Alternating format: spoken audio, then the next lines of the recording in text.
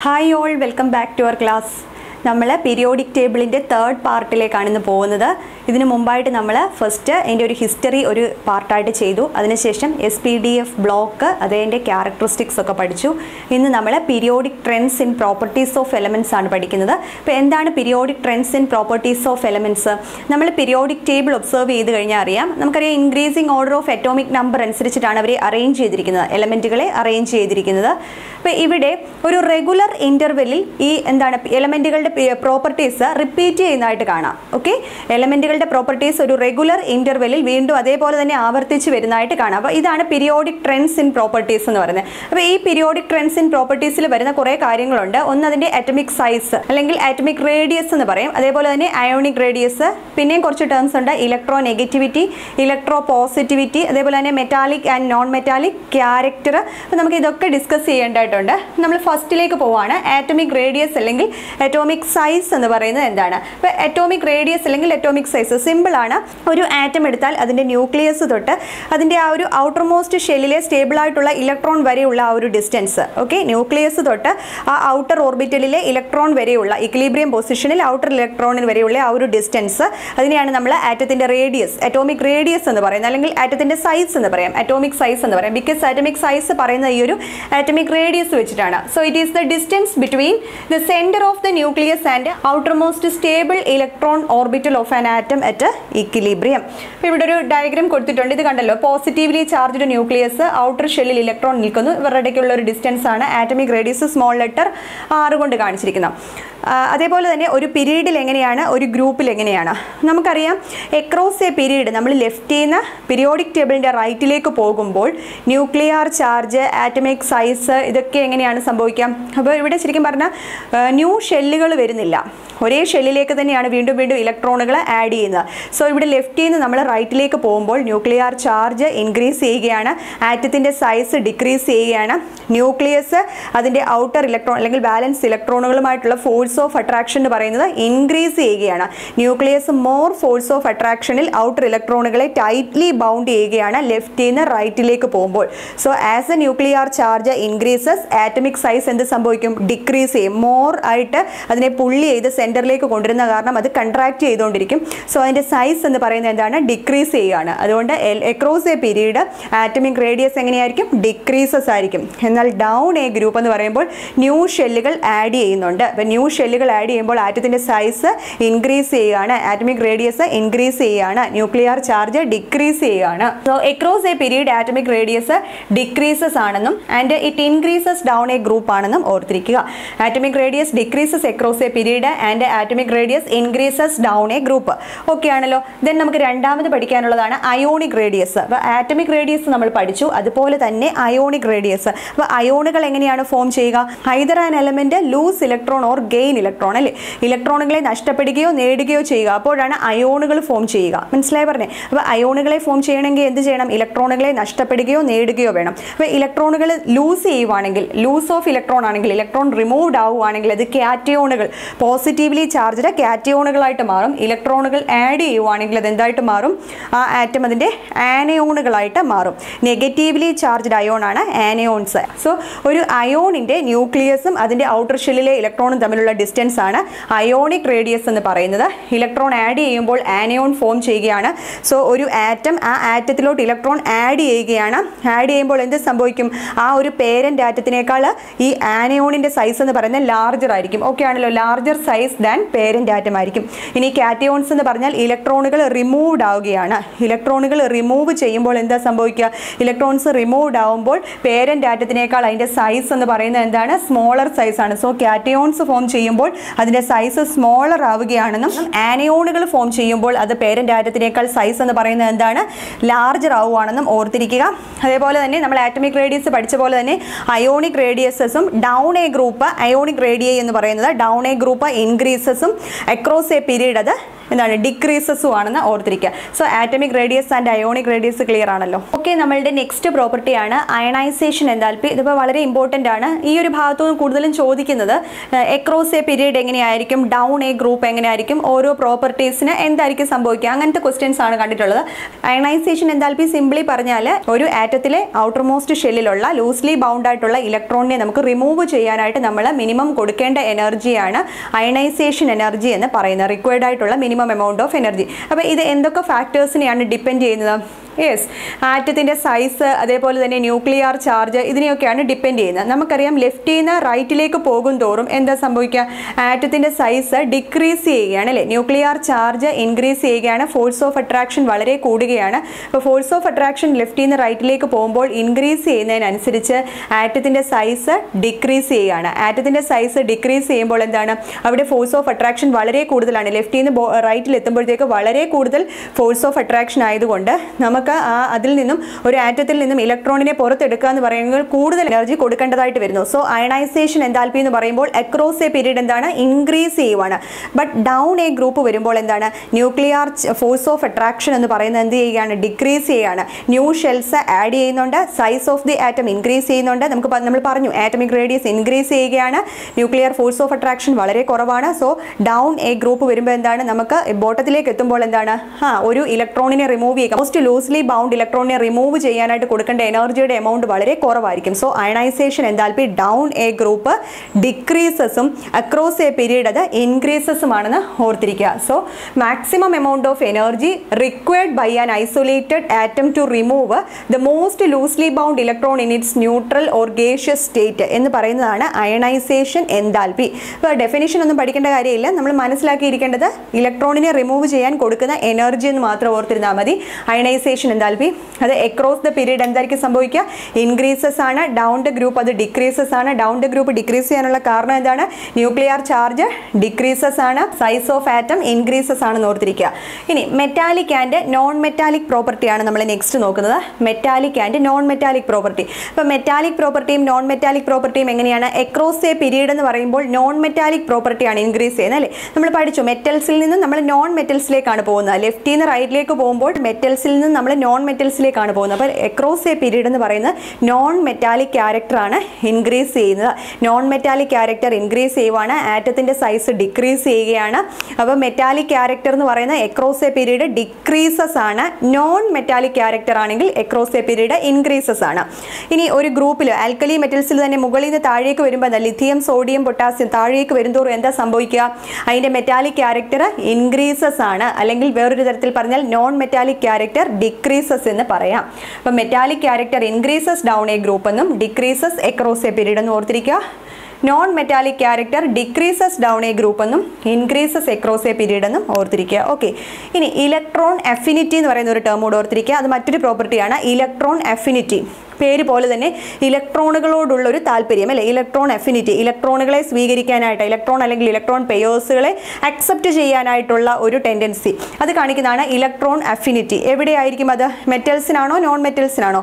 നമ്മൾ പഠിച്ചിട്ടുണ്ട് മെറ്റലുകൾ electro positive ആണ്. അവർ ഇലക്ട്രോണുകളെ എന്ത് ചെയ്യുവാണ്? വിട്ടുകൊടുക്കുകയാണ്. അതേസമയം നമ്മളുടെ നോൺ മെറ്റൽസ് എന്ന് പറയുമ്പോൾ എന്താണ്? അവർ ഇലക്ട്രോ നെഗറ്റീവ് ആണ്. എപ്പോഴും ഇലക്ട്രോണുകളെ ഒരു റിയാക്ഷനിൽ ആക്സെപ്റ്റ് ചെയ്യുകയാണ് അല്ലേ? അപ്പോൾ ഇലക്ട്രോൺ അഫിനിറ്റി കൂടിയവർ മെറ്റൽസ് ആണോ നോൺ മെറ്റൽസ് ആണോ? യെസ്, നോൺ മെറ്റൽസ് ആണ് ഇലക്ട്രോൺ അഫിനിറ്റി കൂടിയവർ. അതുകൊണ്ട് തന്നെ അക്രോസ് എ പീരീഡ് അല്ലേ നോൺ മെറ്റാലിക് ക്യാരക്ടർ ഇൻക്രീസ് ചെയ്യുന്നത്. അതുകൊണ്ട് അക്രോസ് എ പീരീഡ്, അതായത് that is from left to right, electron affinity, non metallic character ഒക്കെ ഇൻക്രീസ് ചെയ്യുവാണ്. ഇപ്പോൾ ഇലക്ട്രോൺ അഫിനിറ്റി എന്ന് പറഞ്ഞാൽ tendency of an atom to accept an electron or electron pair ആയിരിക്കും. ഇത് എന്ന് പറയുന്നത് ഇലക്ട്രോൺ അഫിനിറ്റി എന്ന് പറയുന്നത് നോൺ മെറ്റലുകളുടെ ഒരു ക്യാരക്ടറിസ്റ്റിക് ഫീച്ചേഴ്സ് ആണ്. Across A period it increases ആണ്, down A group it decreases ആണ്. അപ്പോൾ നമ്മൾ ionisation enthalpy, metallic and non metallic character, electron affinity ഇത്രയും നോക്കി ക്ലിയർ ആണല്ലോ. സോ നെക്സ്റ്റ് എന്ന് പറയുന്നത് ഇലക്ട്രോ നെഗറ്റിവിറ്റി ആണ്. അപ്പോൾ ഇലക്ട്രോ നെഗറ്റിവിറ്റി പല പ്രാവശ്യം ചോദിച്ചിട്ടുള്ള ക്വസ്റ്റൻ ആണ്. അക്രോസ് എ പീരീഡ് എങ്ങനെയാണ്, ഡൗൺ എ ഗ്രൂപ്പ് എങ്ങനെയാണെന്നൊക്കെ. അപ്പോൾ ഇലക്ട്രോ നെഗറ്റിവിറ്റി എന്ന് പറഞ്ഞാൽ എന്താണ്?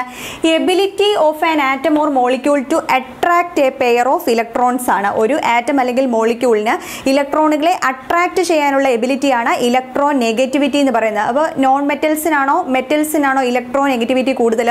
തീർച്ചയായിട്ടും നോൺ മെറ്റൽസിൻ്റെ ഒരു ക്യാരക്ടറിസ്റ്റിക്സ് ആയിരിക്കും ഈ ഒരു ഇലക്ട്രോ നെഗറ്റിവിറ്റി എന്ന് പറയുന്നത്. ബിക്കോസ് എന്താണ്? അക്രോസ് എക്രോസ് എ പീരീഡ്, അതായത് ലെഫ്റ്റിൽ നിന്ന് റൈറ്റിലേക്ക് പോകുന്തോറും നോൺ മെറ്റാലിക് ക്യാരക്ടറാണ് ഇൻക്രീസ് ചെയ്യുന്നത്. ഇലക്ട്രോൺ അഫിനിറ്റി കൂടിയവരെന്ന് പറയുന്ന ആരാണ്? നോൺ മെറ്റലുകളാണ്. അവർക്കാണ് ഇലക്ട്രോൺ അല്ലെങ്കിൽ ഇലക്ട്രോൺ പെയറുകളെ അട്രാക്ട് ചെയ്യാനുള്ള എബിലിറ്റി അല്ലേ. സോ ഇലക്ട്രോ നെഗറ്റീവ് ആയിട്ടുള്ളവരെന്ന് പറഞ്ഞാൽ നോൺ മെറ്റൽസ് ആണ്. So across A period electro negativity തീർച്ചയായിട്ടും എന്താണ്? ഇൻക്രീസസും ഡൗൺ എ ഗ്രൂപ്പ് ഇത് ഡിക്രീസസും ആയിരിക്കുമെന്ന് ഓർത്തിരിക്കുക. Electro negativity increases across A period and decreases down A group ആയിരിക്കും. ഇനി ഈ ഇലക്ട്രോ നെഗറ്റിവിറ്റി മെഷർ ചെയ്യുക എന്ന് പറഞ്ഞാൽ അത് വളരെ എളുപ്പമായിട്ടുള്ളൊരു കാര്യമല്ല. അപ്പോൾ ഇതിനായിട്ട് പലതരത്തിലുള്ള മെഷർമെൻറ്റുകളും വന്നു. അതിൽ ഏറ്റവും കൂടുതൽ അക്സെപ്റ്റഡ് ആയിട്ടുള്ളതെന്ന് പറഞ്ഞാൽ ലിനസ് പോളിംഗ് കൊണ്ടുവന്ന പോളിംഗ് സ്കെയിലാണ്. അത് ഓർത്തിരിക്കുക. Polling scale is use to compare electro negativity of various elements. അപ്പോൾ നമ്മൾ ഏറ്റവും കൂടുതൽ അക്സെപ്റ്റഡ് ആയിട്ടുള്ളത് പോളിംഗ് സ്കെയിലാണ്. അതിൻ്റെ വാല്യൂസ് എന്ന് പറഞ്ഞാൽ 0 തൊട്ട് 4 വരെയാണ്. അപ്പോൾ ഏറ്റവും ലീസ്റ്റ് ആയിട്ടുള്ളത് കൊണ്ട് 4 വരെ മാക്സിമം ഉള്ള ഫ്ലൂറിൻ, മാക്സിമം ഇലക്ട്രോ നെഗറ്റിവിറ്റി കാണിക്കുന്ന ഫ്ലൂറിനും ഉണ്ട്. So electro negativity increases across A period and decreases down A group ആണെന്ന് നമുക്കറിയാം. ഇതെന്ന് പറഞ്ഞാൽ സെക്കൻഡ് പീരീഡും ഇത് തേർഡ് പീരീഡുമാണ്. അപ്പോൾ സെക്കൻഡ് പീരീഡ് നോക്കുവാണെങ്കിൽ അതിൻ്റെ ലെഫ്റ്റിൽ നിന്ന് റൈറ്റിലേക്ക് പോകുമ്പോൾ നോക്കിയാൽ അറിയാം ഇലക്ട്രോ നെഗറ്റിവിറ്റിയുടെ വാല്യൂസ് എങ്ങനെയാണ്? ലിഥിയത്തിൻ്റെത് 1, beryllium 1.5, ബോറോണിൻ്റെ 2, carbon 2.5, nitrogen 3, oxygen 3.5, fluorine 4. അപ്പോൾ 1ൽ നിന്ന് എവിടേക്ക് എത്തി? മാക്സിമം ആയിട്ടുള്ള 4ലേക്ക് എത്തി. സോ എന്താ മനസ്സിലാകുക? ഇലക്ട്രോ നെഗറ്റിവിറ്റിയുടെ വാല്യൂസ് ലെഫ്റ്റിൽ നിന്ന് റൈറ്റിലോട്ട് അല്ലെങ്കിൽ അക്രോസ് എ പീരീഡ് ഇൻക്രീസ് ചെയ്തു. ഇനി ഗ്രൂപ്പിൽ താഴേക്ക് പോകുമ്പോൾ എന്താ സംഭവിക്കുക? ഡിക്രീസ്. 1ൽ നിന്ന് 0.9ലേക്ക് എത്തി അല്ലേ. ലിഥിയത്തിൽ നിന്ന് സോഡിയത്തിൽ എത്തിയപ്പോഴത്തേക്ക് 1ൽ നിന്ന് 0.9 ആയി. ബെറിലിയം ടു മഗ്നീഷ്യം എത്തിയപ്പോൾ 1.5ൽ നിന്ന് 1.2 ആയി. ബോറോണിൽ നിന്ന് അലൂമിനിയത്തിലേക്ക് എത്തിയപ്പോൾ എന്താ സംഭവിച്ചത്? 2ൽ നിന്ന് 1.5 ആയി. കാർബണിൽ നിന്ന് സിലിക്കണിലേക്ക് എത്തിയപ്പോൾ 2.5ൽ നിന്ന് 1.8 ആയി. നൈട്രജനിൽ നിന്ന് ഫോസ്ഫറസിൽ എത്തിയപ്പോഴത്തേക്ക് എന്ത് സംഭവിച്ചു? 3ൽ നിന്ന് 2.1 ആയി. ഓക്സിജനിൽ നിന്ന് സൾഫറിൽ എത്തിയപ്പോഴത്തേക്ക് 3.5ൽ നിന്ന് 2.5 ആയി. ഫ്ലൂറിൻ ടു ക്ലോറിൻ എത്തിയപ്പോൾ 4ൽ നിന്ന് 3 ആയി. അപ്പോൾ ഇതാണ് ഇലക്ട്രോ നെഗറ്റിവിറ്റിയുടെ ഒരു സ്കെയിൽ. ലിനസ് പോളിംഗ് കൊടുത്ത ഒരു ഇലക്ട്രോ നെഗറ്റിവിറ്റിയുടെ സ്കെയിലാണ്.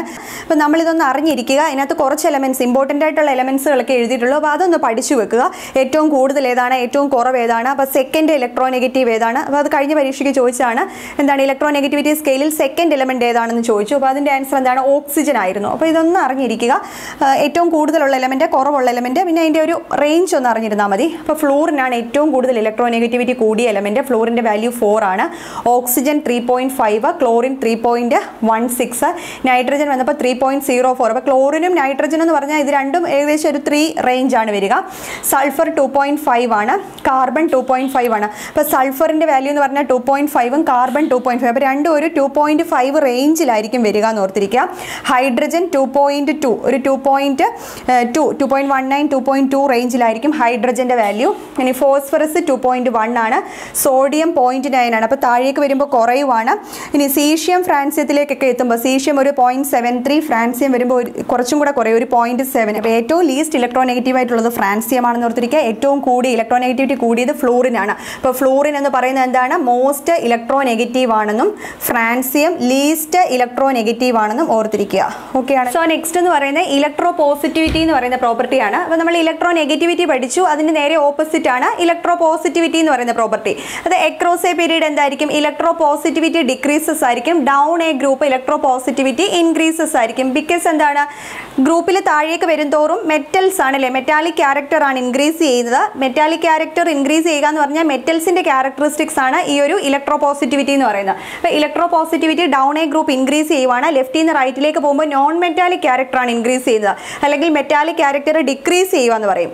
മെറ്റാലിക് ക്യാരക്ടർ ഡിക്രീസ് ചെയ്യുവാണെങ്കിൽ എന്താണ്? ഇലക്ട്രോ പോസിറ്റിവിറ്റി ഡിക്രീസസ് ആണ്. So tendency of an atom to donate electrons ആണ്. ഇലക്ട്രോ നെഗറ്റിവിറ്റി എന്ന് പറഞ്ഞാൽ അക്സെപ്റ്റ് ഇലക്ട്രോൺസ് ആണെങ്കിൽ ഇവിടെ ഡൊണേറ്റ് ഇലക്ട്രോൺസിന്റെ ടെൻഡൻസിയാണ് ഇലക്ട്രോ പോസിറ്റിവിറ്റി എന്ന് പറയുന്നത്. It decreases across A period ആണ് and increases down A group ആണെന്ന് ഓർത്തിരിക്കുക. ഏറ്റവും കൂടുതൽ ഇലക്ട്രോ പോസിറ്റീവ് ആയിട്ടുള്ളവർ നമ്മളുടെ പീരിയോഡിക് ടേബിളിലെ ആൽക്കലി മെറ്റൽസ് ആണ്. Alkali metals are most electro positive എന്ന് ഓർത്തിരിക്കുക. ഇതിൽ തന്നെ fluorine is the least electro positive element ആണ്. അപ്പോൾ ഫ്ലൂറിനാണ് ഇലക്ട്രോ പോസിറ്റിവിറ്റി ഏറ്റവും കുറഞ്ഞു വരും. നമ്മൾ പഠിച്ചില്ലേ ഏറ്റവും കൂടുതൽ ഇലക്ട്രോ നെഗറ്റിവിറ്റി കാണിക്കുന്ന പോളിംഗിന്റെ ഇലക്ട്രോ നെഗറ്റിവിറ്റി സ്കെയിൽ എടുക്കുമ്പോൾ ലിനസ് പോളിംഗിന്റെ ഇലക്ട്രോ നെഗറ്റിവിറ്റി സ്കെയിൽ ഏറ്റവും കൂടുതൽ ഇലക്ട്രോ നെഗറ്റിവിറ്റി 4 വാല്യൂ കാണിച്ചത് ഫ്ലൂറിനാണ്. സോ ഏറ്റവും കൂടുതൽ ഇലക്ട്രോ നെഗറ്റിവിറ്റി കാണിക്കുന്ന അല്ലെങ്കിൽ ഏറ്റവും കുറവ് ഇലക്ട്രോ പോസിറ്റിവിറ്റി കാണിക്കുന്ന ആൾ ഫ്ലൂറിനാണെന്ന് ഓർത്തിരിക്കുക. നെക്സ്റ്റ് വന്നിട്ടുള്ള ഒരു പ്രോപ്പർട്ടിയാണ് ഷീൽഡിംഗ് ഇഫക്റ്റ്. ഓക്കെ, എന്താണ് ഷീൽഡിംഗ് ഇഫക്റ്റ് എന്ന് പറഞ്ഞാൽ? നമുക്കറിയാം ഒരു ന്യൂക്ലിയസ് എന്ന് പറഞ്ഞാൽ ആറ്റത്തിന്റെ സെന്റർ ആണ്. അത് പോസിറ്റീവ്ലി ചാർജ്ഡ് ആയിരിക്കും. ഇതിൽ വാലൻസ് ഇലക്ട്രോണുകളുണ്ട്, അതേപോലെ തന്നെ ഇന്നർ ഇലക്ട്രോണും ഉണ്ട്. ഉണ്ട് അല്ലേ. അപ്പോൾ ഈ ഒരു വാലൻസ് ഇലക്ട്രോണുകൾ അല്ലെങ്കിൽ ഔട്ടർ മോസ്റ്റ് ഷെല്ലിൽ കാണപ്പെടുന്ന ഇലക്ട്രോണുകളും അതിൻ്റെ ഇന്നർ കാണപ്പെടുന്ന റീജിയനിലെ ഇലക്ട്രോണുകളും തമ്മിൽ ഒരു ഫോഴ്സ് ഓഫ് റിപ്പൾഷൻ ഉണ്ടായിരിക്കും. എന്നാൽ ഈ വാലൻസ് ഇലക്ട്രോണുകൾക്ക് അതിൻ്റെ സെൻറ്ററിലുള്ള പോസിറ്റീവ്ലി ചാർജ്ഡ് ന്യൂക്ലിയസുമായിട്ട് ഒരു ഫോഴ്സ് ഓഫ് അട്രാക്ഷനും കാണും. മനസ്സിലായി പറഞ്ഞേ. അപ്പോൾ സെൻറ്റർ പോസിറ്റീവ്ലി ചാർജ്ഡ് ആണ്, വാലൻസ് ഇലക്ട്രോണുകൾ നെഗറ്റീവ്ലി ചാർജ്ഡ് ആണ്. അവർ തമ്മിൽ എന്താണ് ഒരു ഫോഴ്സ് ഓഫ് അട്രാക്ഷൻ ഉണ്ടായിരിക്കും. എന്നാൽ ഇന്നർ കോർ ഇലക്ട്രോൺസും ഈ വാലൻസ് ഇലക്ട്രോണും തമ്മിൽ ഒരു ഫോഴ്സ് ഓഫ് റിപ്പൾഷനും ഉണ്ടായിരിക്കും. അതുകൊണ്ട് ആക്ച്വൽ ന്യൂക്ലിയർ ചാർജ് എത്രയാണോ അതിനേക്കാൾ ലെസ് ആയിരിക്കും ഇഫക്റ്റീവ് ന്യൂക്ലിയർ ചാർജ് എന്ന് പറയുന്നത്. ഇപ്പോൾ വാലൻസ് ഇലക്ട്രോൺസ് എക്സ്പീരിയൻസ് ചെയ്യുന്ന ഇഫക്റ്റീവ് ന്യൂക്ലിയർ ചാർജ് എന്ന് പറയുന്നത് less than the actual nuclear charge ആണ്. എന്തുകൊണ്ട്? ഈ വാലൻസ് ഇലക്ട്രോണും ഇന്നർ കോറിലെ ഇലക്ട്രോണും തമ്മിലുള്ള ഫോഴ്സ് ഓഫ് റിപ്പൾഷൻ അല്ലെങ്കിൽ ഒരു ഷീൽഡിംഗ് ഇതിനിടയിൽ വരുന്നത് കൊണ്ട്. അപ്പോൾ ഇതാണ് ഒരു ഷീൽഡിംഗ് ഇഫക്റ്റ് എന്ന് പറയുന്നത്. Repulsive force exerted on വാലൻസ് electron by core electrons ആണ് ഷീൽഡിംഗ് ഇഫക്റ്റ് എന്ന് പറയുന്നത്. ഇപ്പോൾ അക്രോസ് എ പീരീഡ് ഇത് കോൺസ്റ്റന്റ് ആയിട്ട് നിൽക്കും. ഡൗൺ എ ഗ്രൂപ്പ് നോക്കുമ്പോൾ ഷീൽഡിംഗ് ഇഫക്റ്റ് എന്ന് പറയുന്നത് ഇൻക്രീസ് ചെയ്യുവാണ്. അപ്പോൾ effective nuclear charge down A group decreases ആണ്. ഇഫക്റ്റീവ് ന്യൂക്ലിയർ ചാർജ് ഗ്രൂപ്പിൽ താഴേക്ക് പോകുന്തോറും കുറയുകയാണ് അല്ലേ. അതിന് കാരണം എന്താണ്? ഇൻക്രീസ്ഡ് ഷീൽഡിംഗ് ഇഫക്റ്റ് കൊണ്ടാണ്. ഓക്കെ ആണല്ലോ. Effective nuclear charge decreases down the group due to increased shielding effect ആണെന്ന് ഓർത്തിരിക്കുക. ഫോർ എക്സാമ്പിൾ പറഞ്ഞാൽ ഇവിടെ ഒരു ലിഥിയത്തിൻ്റെ സ്ട്രക്ചർ വരച്ചിട്ടുണ്ട്. അപ്പോൾ സെൻറ്ററിൽ എത്രയാണ്? 3 പ്രോട്ടോൺസും 4 ന്യൂട്രോൺസും വരുന്നത്. അപ്പോൾ ലിഥിയത്തിൻ്റെ അറ്റോമിക് നമ്പർ 3യും മാസ് നമ്പർ 7ഉമാണ്. അതിനകത്ത് 4 ന്യൂട്രോണുകളും 3 പ്രോട്ടോൺസും ആണ് കാണപ്പെടുന്നത്. 3 ഇലക്ട്രോൺസും ഉണ്ട്. അതുകൊണ്ട് ഫസ്റ്റ് ഷെല്ലിൽ വരുന്ന 2 ഇലക്ട്രോണും അതിൻ്റെ ബാലൻസ് ഷെല്ലിൽ വരുന്ന 1 ഇലക്ട്രോണുമാണ്. അപ്പോൾ ഈ ബാലൻസ് ഷെല്ലിൽ വരുന്ന ഇലക്ട്രോണ് അതിൻ്റെ സെൻറ്ററിലെ പോസിറ്റീവ്ലി ചാർജ്ഡ് സെൻറ്റർ ന്യൂക്ലിയസ് എന്ന് പറയുമ്പോൾ അതിൻ്റെ ചാർജ് +3 ആണ് അല്ലേ. അപ്പോൾ ഈ +3 ഉള്ള ഈ സെൻറ്റർ പോസിറ്റീവ്ലി ചാർജ്ഡ് ന്യൂക്ലിയസും ഈ ഇലക്ട്രോണും തമ്മിൽ എന്താണ് ഒരു ഫോഴ്സ് ഓഫ് അട്രാക്ഷൻ ഉണ്ട്. എന്നാൽ ഇന്നറിൽ വരുന്ന ഇലക്ട്രോൺസും ഈ ലിഥിയത്തിൻ്റെ ഔട്ടർ ഷെല്ലിലെ ഇലക്ട്രോണും തമ്മിൽ ഒരു ഫോഴ്സ് ഓഫ് റിപ്പൾഷനും ഉണ്ട്. അപ്പോൾ ഈ ഒരു റിപ്പൾഷൻ കാരണം എന്ത് സംഭവിക്കും? ഈ ഒരു ഷീൽഡിങ് കാരണം അതിനെ എക്സ്പീരിയൻസ് ചെയ്യുന്ന ന്യൂക്ലിയർ ചാർജ് ഇതിൻ്റെ ആക്ച്വൽ ന്യൂക്ലിയർ ചാർജ് +3നേക്കാൾ കുറവായിരിക്കും അല്ലേ. അപ്പോൾ +3 is the actual nuclear charge, but എന്താണ് valence electron experiences a nuclear charge less than +3 due to shielding effect. അപ്പോൾ അതുകൂടെ ഒന്ന് ഓർത്തിരിക്കുക. ഓക്കെ. അപ്പോൾ നമ്മൾ ഇന്ന് പഠിച്ചത് എന്താണ്? Periodic trends in properties of elements ആണ്. അപ്പോൾ നമ്മളുടെ പീരിയോഡിക് ടേബിളിലെ ആ ഒരു എലമെൻറ്റ്സിൻ്റെ പീരിയോഡിക് ട്രെൻഡ്സ് പ്രോപ്പർട്ടീസിൽ കാണിക്കുന്ന പീരിയോഡിക് ട്രെൻഡ്സ് ഏതൊക്കെ പ്രോപ്പർട്ടീസ് ആയിരുന്നു നമ്മൾ പഠിച്ചത്? ആറ്റമിക് സൈസ് അല്ലെങ്കിൽ atomic radius, ionic radius, electron affinity, അതേപോലെ തന്നെ എന്താണ് electro negativity, electro positivity, metallic and non metallic character, shielding effect, ഇതൊക്കെയാണ് നമ്മൾ പഠിച്ചത്. അപ്പോൾ ഇതെല്ലാം വളരെ ഇമ്പോർട്ടൻ്റ് ആണ്. മെയിനായിട്ട് ഇവിടുന്ന് ചോദിക്കുന്ന across A period down A group ഒക്കെ എങ്ങനെയായിരിക്കും ഇത് ചേഞ്ച് ചെയ്യുന്നത് എന്നുള്ളതാണ്. അപ്പോൾ ഇതെല്ലാം നന്നായിട്ട് പഠിക്കുക. അപ്പോൾ നമ്മൾ ഇത്രയും പഠിച്ച കാര്യങ്ങളെ നമുക്കൊന്ന് സമ്മറൈസ് ചെയ്ത് നോക്കാം. Ionisation energy. First ionization energy across A period എങ്ങനെയാണ്? ലെഫ്റ്റിൽ നിന്ന് റൈറ്റിലേക്ക് പോകും തോറും ഇൻക്രീസസ് ആണ്. ഇലക്ട്രോൺ അഫിനിറ്റി ഇൻക്രീസസ് ആണ്. നോൺ മെറ്റാലിക് ക്യാരക്ടറും എന്താണ്? ഇൻക്രീസസ് ആണ്. Across A period non metallic character, electron affinity, ionisation energy, electro negativity, ഇതെല്ലാം എന്താണ്? ഇൻക്രീസസ് ആണ്. ഓക്കെ ആണല്ലോ. Or across A period metallic character decreases ആണ്. ഇനി ഡൗൺ എ ഗ്രൂപ്പ് എങ്ങനെയാണ്? ഡൗൺ എ ഗ്രൂപ്പ് അയണൈസേഷൻ എനർജിയും electron അഫിനിറ്റിയും down A group decreases ആണ്. Okay ആണല്ലോ. Ionisation energy, electron affinity, non metallic character ഇതൊക്കെ ഡിക്രീസസ് ആണ്. Or down A group metallic character increases എന്ന് പറയാം. ഇനി ആറ്റമിക് റേഡിയസ് ആണെങ്കിലോ ആറ്റമിക് റേഡിയസ് ടോപ്പിൽ നിന്ന് ബോട്ടത്തിലേക്ക് വരുമ്പോൾ ഇൻക്രീസസ് ആണ്. നമ്പർ ഓഫ് ഷെൽസ് ഇൻക്രീസ് ചെയ്യുന്നുണ്ട്. ലെഫ്റ്റിൽ നിന്ന് റൈറ്റിലേക്ക് പോകുമ്പോൾ ആറ്റമിക് റേഡിയസ് ഡിക്രീസസ് ആണ്. അക്രോസ് എ പീരീഡ് ഡിക്രീസസ് ആണ്. പീരിയോഡിക് ട്രെൻഡ്സ് ഇൻ പ്രോപ്പർട്ടീസിനെ സമറൈസ് ചെയ്തിരിക്കുന്നത് ഇങ്ങനെയാണ്. ഓക്കെ ആണല്ലോ. സോ നമ്മൾ ഇന്നത്തെ ക്ലാസ്സിൽ നമ്മളുടെ periodic trends in properties of elements ആണ് ഡിസ്കസ് ചെയ്തത്. അപ്പോൾ ഇന്നത്തെ ക്ലാസ് എല്ലാവർക്കും മനസ്സിലായെന്ന് വിചാരിക്കുന്നു. പുതിയൊരു ചാപ്റ്ററുമായിട്ട് നമുക്ക് അടുത്ത ക്ലാസ്സിൽ കാണാം. താങ്ക്